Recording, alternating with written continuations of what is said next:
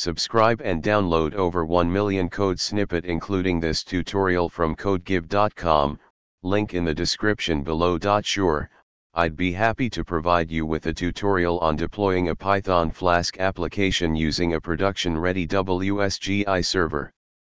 In this tutorial, we'll use Gunicorn as the WSGI server, which is a popular choice for deploying Flask applications.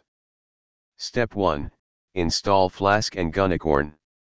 Make sure you have Flask and Gunicorn installed. You can install them using pip. Step 2. Create a Flask app. Create a simple Flask application. Save the following code in a file named app.py. Step 3. Run locally with Flask's development server. Before deploying to production, let's ensure the application works locally.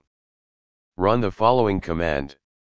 Visit http://127.0.0.1:5000/ in your browser, and you should see Hello, Flask.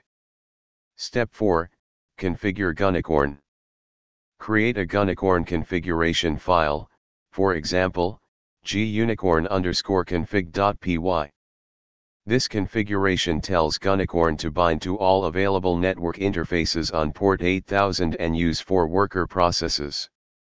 Adjust the values based on your server's specifications. Step 5. Run Gunicorn. Now, run Gunicorn with the following command. This tells Gunicorn to use the configuration from gunicorn_config.py and run the app object from the app.py file. Step 6. Access the application. Visit http://127.0.0.1:8000/ in your browser, and you should see the same Hello, Flask message. Gunicorn is now serving your Flask application. Step 7. Deploy to production.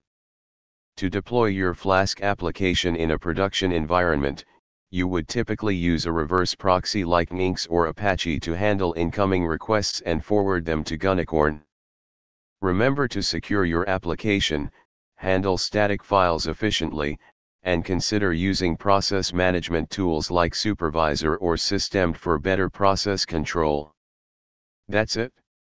You've successfully deployed a Flask application using Gunicorn as the production-ready WSGI.